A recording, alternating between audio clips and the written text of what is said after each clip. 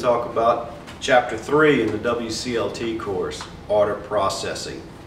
You ever order something on the internet and a few weeks later it just appears at your door?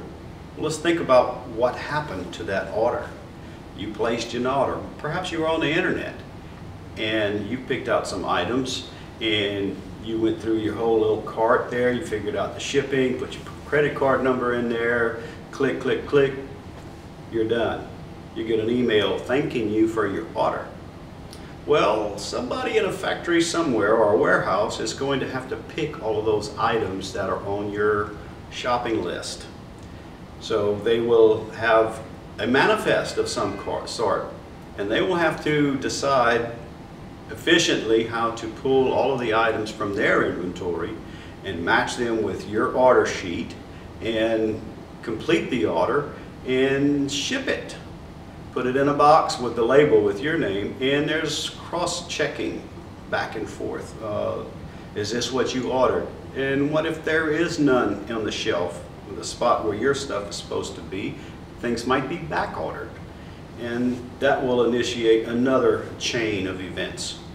So order processing can be very complex. It can be very simple, but it's still, the whole process is someone places an order, they expect it delivered.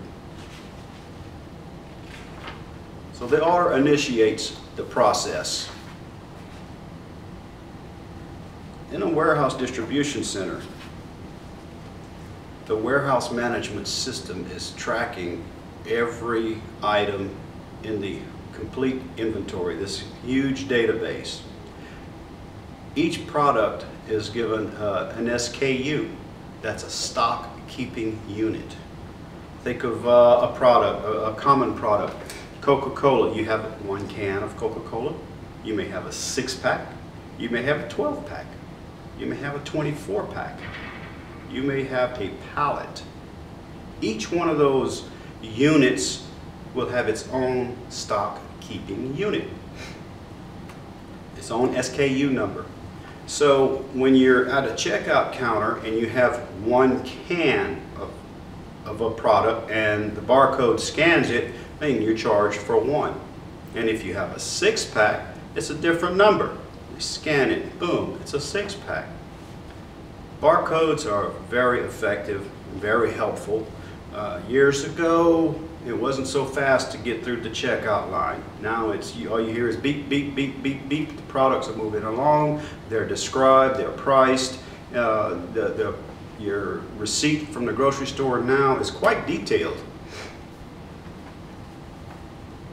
And this is all modern technology that we see so commonly every day. Order picking can be the most expensive activity done in a warehouse situation. 60 to 73% of the cost associated with shipping can be traced back into order picking. This can be very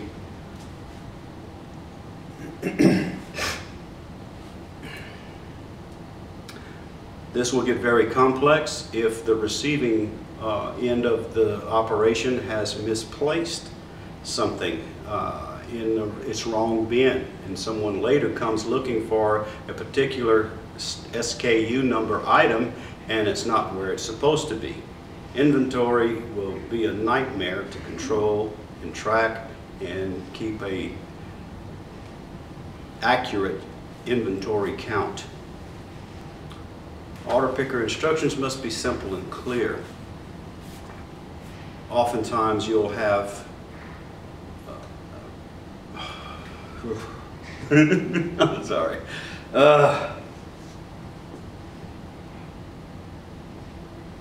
Order picking instructions should be clear and exact.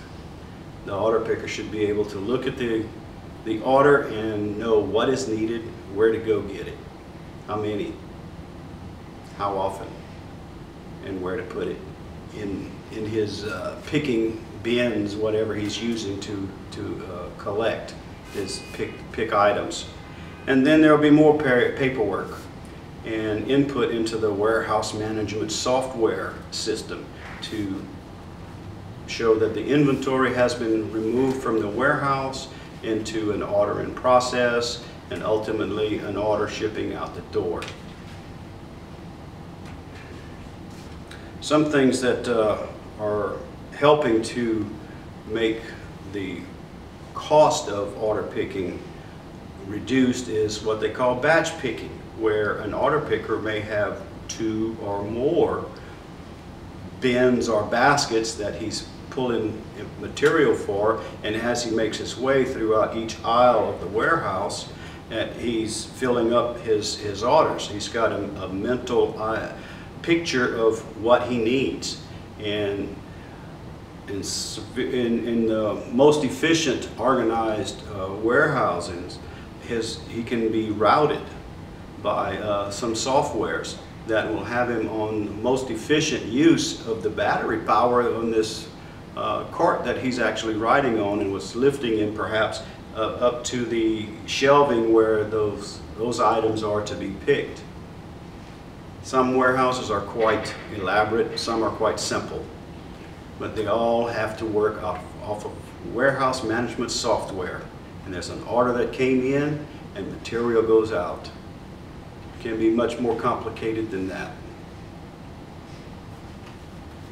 Another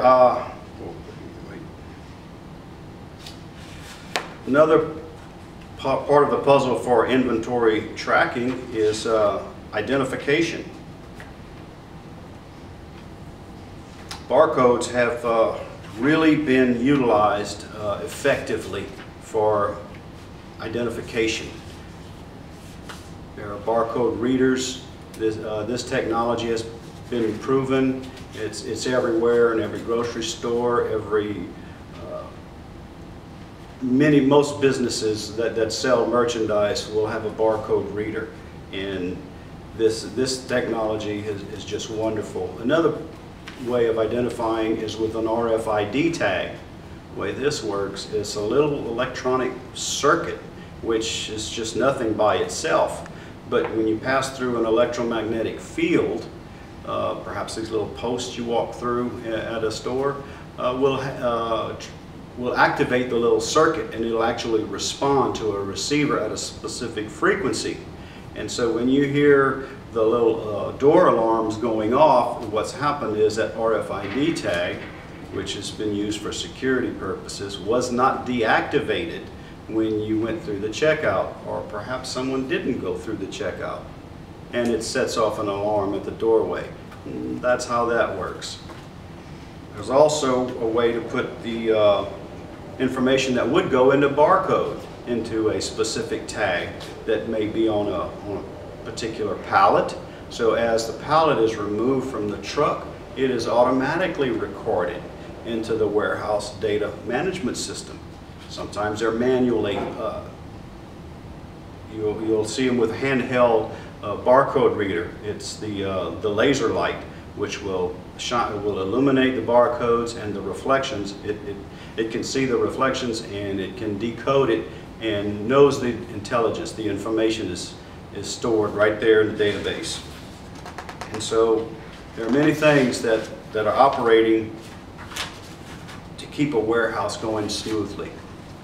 Many orders are staged. That is, they may come from different order pickers from different areas of a warehouse and assembled in a shipping location for an entire order. If you have a truckload that is going to go, it would be staged, and where some type of supervisor person would review all of the items and all of the paperwork and verify that the order is complete, and approve loading this into a 18-wheeler and approving the shipment.